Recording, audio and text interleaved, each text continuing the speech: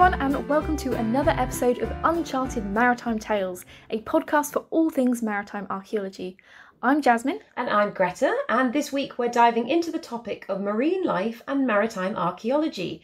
How do they interact? Can they coexist? Or are they even a threat to each other? This podcast has been created as part of our Fathoming The Future project, made possible thanks to the National Lottery Heritage Fund. So I think it's quite interesting because when I started learning about maritime archaeology, this actually wasn't something I considered too much. But looking a bit more into it, it's a really fascinating topic, just thinking about how heritage may shape the future of our ocean's health. And of course, with a growing awareness of climate change, it seems to become a lot more prevalent in the public conscious, especially with initiatives such as the UN's Decade of Ocean Science, which is running 2021 to 2030, so it's only just recently started. And this is a framework to support the efforts to reverse the cycle of decline in ocean health. Absolutely, and on the topic of the UN Decade of Ocean Science, Garry Momber, the Trust Director, will be talking about the decade and the link between archaeology and climate change very shortly. But first, going back to marine life and archaeology, there is a lot of questions surrounding this topic. A little while ago on one of our YouTube videos, there was the question, can heritage and wildlife conservation work together, or are they at odds with each other? Yeah, I remember that question, and that's actually the reason why we've created this podcast, because it's such a vast topic with lots of different sides. So this can really be split into two main areas. So the first, you've got shipwrecks as marine habitats, and then the second is considering shipwrecks and the changing environment. So going back to the first, shipwrecks as marine habitats, this can be broken down again into two subcategories. So you've got, first of all, shipwrecks that are purposely scuttled with the aim that they will become artificial reefs. You know, they're scientifically studied for their relationship to marine life and biodiversity. And then the other part is you've got historical shipwrecks. Now, they're not purposely sunk. They're sunk in an accident. They have a wealth of potential, but they aren't studied at all as artificial reefs. And then going back to the second area, shipwrecks in the environment. Again, there's two things to consider here, or maybe rather two questions. First of all, can shipwrecks be a danger to the environment? You know, think about the historical ship, it's sunk, it's eroding, things might be leaking, the cargo might actually be dangerous. Or can, the flip side to that, can the environment be a danger to the shipwreck in situ? So again, considering things like ocean acidification, shipworms, which we'll come to in a little bit, there's lots of factors which we are going to try and cover.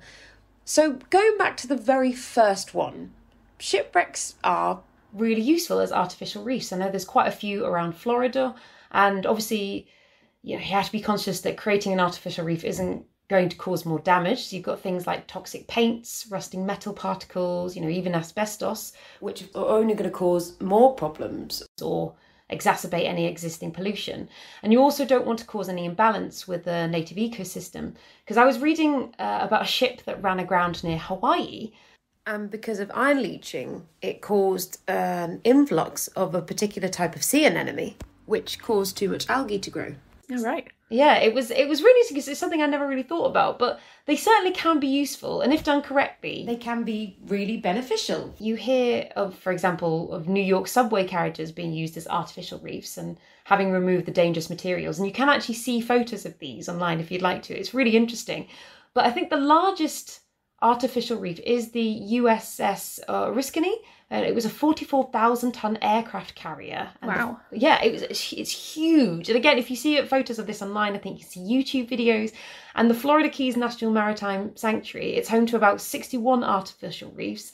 I just love the idea that from the moment a ship sinks, it starts a new life and it becomes a home for a new habitat. That's really lovely that, man-made things can work together with nature and provide homes and shelter for that wildlife.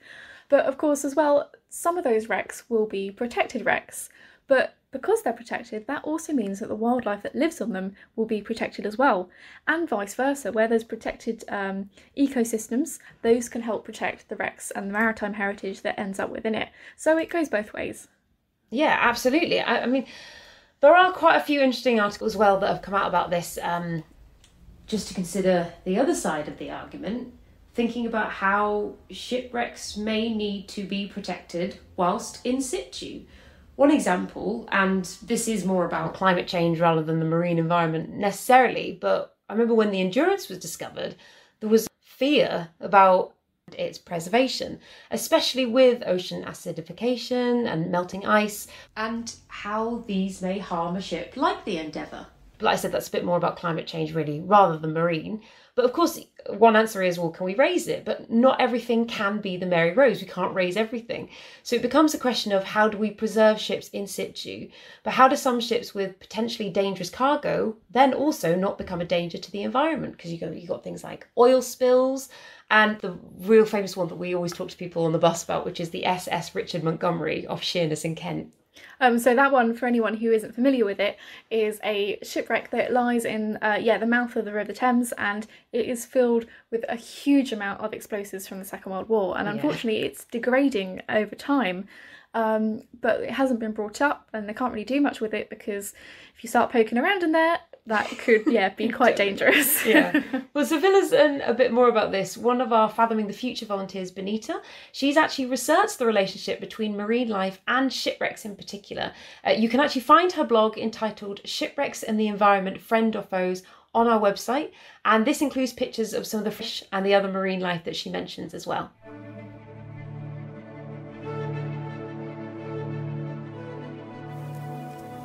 Can wrecks really serve as artificial reefs? Shipwrecks can become marine life havens, supporting a high biodiversity of fish, invertebrates and algae. The hard substrate that wrecks provide create shelter and refuges for species at larval, juvenile and adult stages, establishing its own ecosystem. Microorganisms, such as bacteria from the surrounding environment, are among the first to colonise, forming a foundation of biofilm, which is attractive to the settlement of planktonic larvae of benthic reef fauna, such as algae, anemones and sponges. These will in turn attract more mobile fauna, such as crabs, lobster and fish, looking for food and places to hide. The ex-Royal Navy frigate HMS Scylla was sunk purposefully in 2004 off the Cornwall coast and provides an excellent example of how a shipwreck can provide a complex marine habitat over time. Barnacles, tube worms and hydroids settled within a month, with sea urchin, queen scallop, ascidians, sea stars and ephemeral algae discovered in the first year. Wrasse and sea fans established after a few years, bringing the number of species to 263 by 2009. The area surrounding the Lundy Islands is rich with wrecks, including PS Iona 2, HMS Montague and MV Robert. Among the conger eels, lobster, wrasse, bib and plumose anemones, communities of horseshoe worms growing around MV Roberts' limestone cannonballs are distinctive to this area. Conger eels peer out of the nooks and crannies created by the degraded structure of the ship, leaving at night to hunt for food. Lobster are also nocturnal hunters, feeding on almost anything organic, coloured dark blue with pale yellow markings and red antennae. Bib are coppery-coloured fish with distinctive bands and a single chin barb, forming shoals around wrecks. Other fish such as sprat and John Dory are common wreck finds. But can wrecks also be at risk? Older shipwrecks built of wood provide an abundant food source for marine boring organisms and some bacteria and fungi. Ancient mariners knew all too well of the central role played by marine borers, especially shipworms, in ship degradation.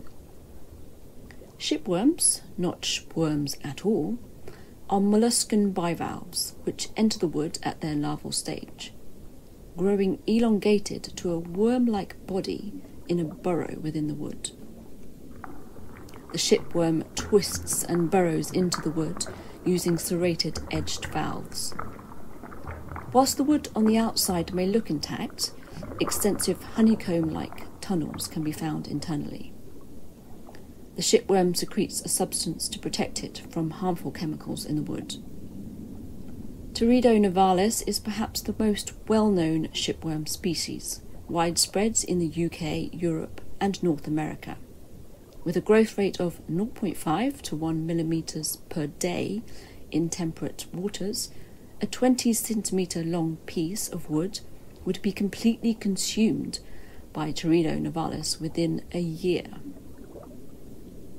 Shipworms are responsible for extensive damage to well-known wrecks such as the Mary Rose, and led to the early retrieval of significant archaeological parts of the Swash Channel wreck before it succumbs to degradation. The other major group of wood borers found on UK shipwrecks are gribble, a group of incredibly small woodlouse-like crustaceans which burrow just below the wood surface. They create a superficial branching lace-like pattern which is more detectable than shipworm damage, but finer than shipworm holes, almost like tiny pinpricks. Gribble are spread through infested wood, as they have limited swimming ability. Can wrecks also create risk? The potential long-term environmental impact of shipwrecks has frequently been overlooked. From World War I onwards, many ships were fuelled by oil and carried large volumes in their holds. Seawater gradually corrodes the metal components of ships, such as their ferrous hulls and metal boilers, leading to eventual collapse and releasing vast amounts of stored oil into the water. It is estimated over 8,000 wrecks worldwide threaten to release their stored oil. Heavy metals, including copper, nickel, mercury, cadmium, arsenic and chromium, were used to strengthen ships, and as they erode slowly, these leach into the water and sediments. Mercury and cadmium have been shown to be toxic to bivalve mollusks such as barnacles, and chromium has been linked to poor reproductive capacity in whales. Many World War I and World War II wrecks bring the additional risk of carrying numerous unexploded mines and bombs aboard, creating environmental and public risk as the ships degrade. So can heritage and marine conservation work together? Both marine archaeology and conservation are affected by the use of the marine environment, such as mining and fishing. So it would make sense to encourage cooperation between them to help ensure the future of the marine environment. Archaeology may also help communicate important messages about sustainable use of our oceans in the past and in the future.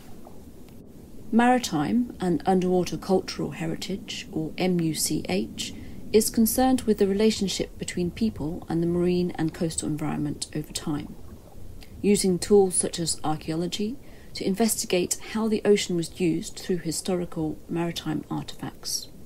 Historical shipwrecks not only provide valuable insights into our history and relationship with the sea, but can create marine life refuges and unique habitats. Their degradation is vulnerable to many factors, some out of our control, and their deterioration does bring with it some pollution hazards.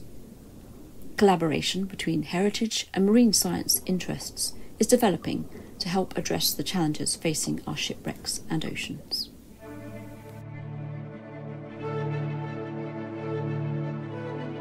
Great, well thank you Benita. It's really interesting to consider both arguments. The shipworms in particular are really incredible, and we actually have a piece of timber on the Discovery bus that has unfortunately fallen prey to both gribble and shipworm, and it's so interesting to think when you look at it at first glance it looks completely fine, but then you examine it closely and it's really hollowed out inside. And it's actually one of our favourites to put under the microscope. We always do this, don't we, when we... Oh, yeah. we take this. We always take the kids over, particularly if we go do a school run with the bus. And we take the kids over to the microscope, we put it under, and the reaction we get from them is absolutely incredible, because you can still see tiny gribble inside the timber. They're not alive anymore, which is usually people's first question, but you can definitely still see them. Yep, that's definitely one of my favourite things to show people. Yeah. It's just got the range of reactions there. But what Benita's research also does highlight is how the marine environment encompasses more than just wildlife or archaeology alone. So when we take a holistic view of that environment, we can apply that information not just below the waves, but above as well. So we've been working on this project. It's an Interreg funded project called Sustainable and Resilient Coastal Cities, which seeks out nature-based solutions to protect coastal cities from flooding and from coastal change. And our role in that project has been to explore past coastal change through the proxy measurement of archaeological sites to help inform future plans. Archaeological sites can inform us about climate and coastal change in two particular ways: their position in relation to the modern shoreline and through their contents. So, if, for example, we find the remains of a building offshore, we know that the sea has encroached since that time it was built. Likewise, if we find plant remains at an underwater or coastal site for plants which like the drier inland conditions, this can show the same thing. If the plant remains are also dated, it could also give an index point for the sea level at the time that they were growing. One of the pilot sites at which this is demonstrated is Middelkerk in Belgium, and here we know that peat extraction and drainage development during the Roman period caused the land level to lower, after which the sea slowly progressed more inland, possibly due to increasing neglect of the water management systems during this period. So that is clear evidence of how human activity is changing the coastal landscape. And human impact on the coast and the marine environment is a key concern of the UN's Ocean Decade. Our director Garry Momber talks more about this initiative.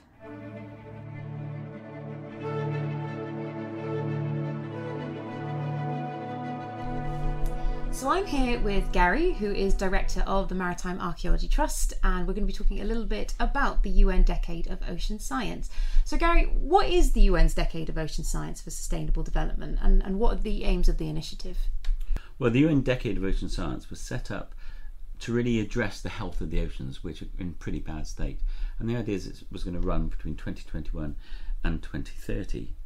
And the aim really, or say the motivation behind it, was to support efforts to sort of reverse the cycle of decline in ocean health and create improved conditions. And the vision is the science we need for the ocean we want.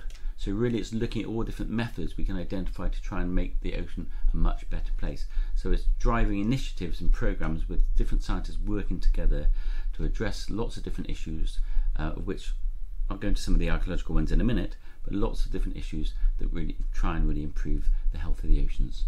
So you mentioned archaeology just there, so how can archaeology work to combat that? Well, there's lots of different ways archaeology can help, and I think to try and pinpoint some of them down, I'll run through some of the outcomes, the aspirations of this UN Decade, what the outcomes will be. And they're divided into 7 different outcomes, and if you just bear with me, I'll just run through them. They're short and snappy, and then I can address how the archaeology can help. So there's a clean ocean, fairly straightforward, a healthy and resilient ocean, a productive ocean, a predicted ocean, a safe ocean, an accessible ocean, and an inspiring and engaging ocean.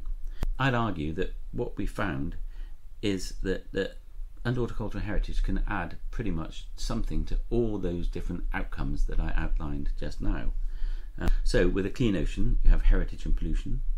With a healthy and resilient ocean, you've got heritage and ecosystems. With a productive ocean, you've got the use of traditional knowledge, knowing where fishing grounds are and this sort of thing, and using looking at different looking at sort of traditions and sites and communities and oral histories.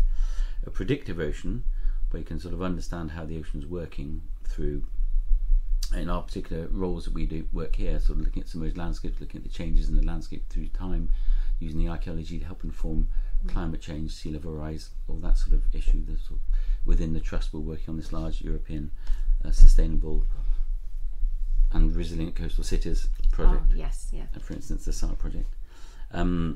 There's issues of a safe ocean. I mean, you can use stories of ships and tsunamis and events of tsunamis on land to show what happens when, well, that's also predictive ocean.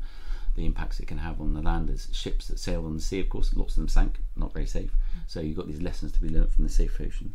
The accessible ocean, where we got areas where people can get more involved, and I suppose it's looking at the shipwrecks, looking at the sites around the shipwrecks, and seeing them maybe as artificial reefs, and getting divers on them, getting to see them. And then there's something that we're doing now, a lot of sort of photogrammetry and filming and visualization of the ocean floor and all those monuments, all those shipwrecks that are there, that can tell the story, make it more exciting, tell the story of the ocean bed. Because I was going to ask you, is a lot of it theoretical, but it does seem like there's a lot of ways that can be put into action. Do you think a shipwreck can be used as a snapshot to indicate the health of the ocean around it?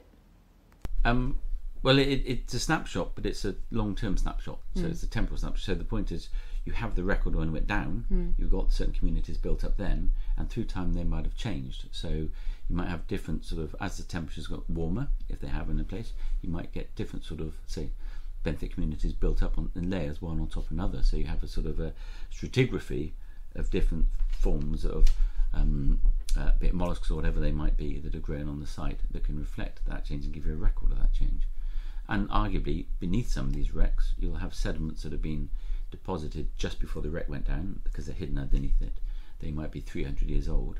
Those sediments will have certain chemical compositions, maybe foraminifera within them, that you can use to help understand changes in ocean acidification, for instance.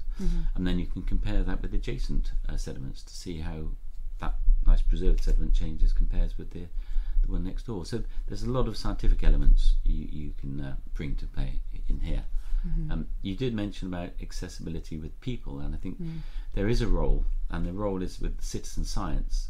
There's a role for lots of people to get involved and dive on some of these sites and take some basic records and use those records and contribute by feeding them into a set sort of hub, let's say, and that is in the process of being developed, hopefully, so that we can engage with citizens. I mean, there's lots of initiatives around the globe where citizens dive and record shipwrecks, artificial sites, lots of really good initiatives.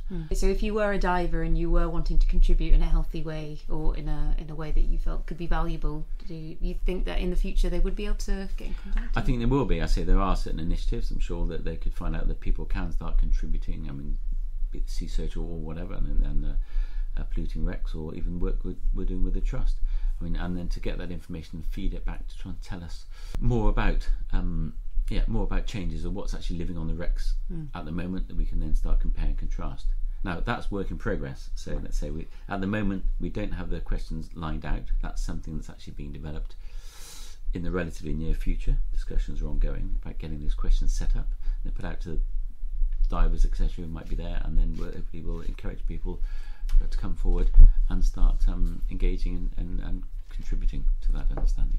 Oh, great, because you can often see that on the coastal edge where people say, if you stand here, you can then upload your photo and monitor coastal change. So it's a bit difficult when it's underwater. So it's nice that people can contribute. Well, hopefully, yes. That would be probably the same sort of process, because we wouldn't want to encourage people poking around on shipwrecks, but photographs, look but don't touch, I think is the approach we would take, and that information would then be fed back. But at the moment, they need to be scientifically, I suppose the questions need to be scientifically prepared, collated, so that we get consistent answers. So that's something to say we're working on. So, sounds great. Watch your space. Yeah, sounds very exciting. And finally, I was just going to ask you, what is the Maritime Archaeology Trust doing as part of the Decade of Ocean Science? Or is that quite a hard thing to sum up? Well, on a fairly straightforward level, we're working within the Shipwrecks Centre and developing exhibitions involving the Decade of Ocean Science, with some of our initiatives from the site project I mentioned, Sustainable and Resilient Coastal Cities, that of course is looking at climate change and trying to understand how we can use archaeology and heritage and history to read and interpret the long-term changes in the coastline. So that's already in place. We're doing that. We're going to be developing education resources along the lines as well, and hopefully we're going to be fairly instrumental in some of the proposals that I mentioned earlier. I should mention that we're part of the we're a non-government organisation accredited by the UN, the UNESCO Convention on the Protection of Underwater Cultural Heritage, and we're fairly active as an NGO in that, and we're working through that to put proposals to UNESCO about how we could introduce the underwater cultural heritage and link it to to the Decade of Ocean Science through sort of blue literacy and the various themes that I've spoken of today. Great, thank you very much.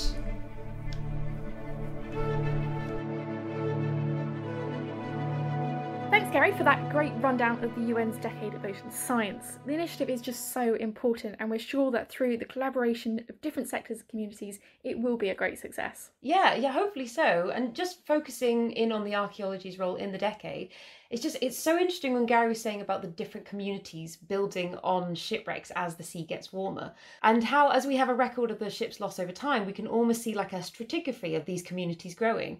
And it's also really great that hopefully soon citizen divers, for those of you out there, will be able to get involved really soon and collect some data if you want to. Yes, exactly. So keep an eye out for that one. Well, thanks again for listening and joining us today, and we'll see you all soon. Thanks, bye!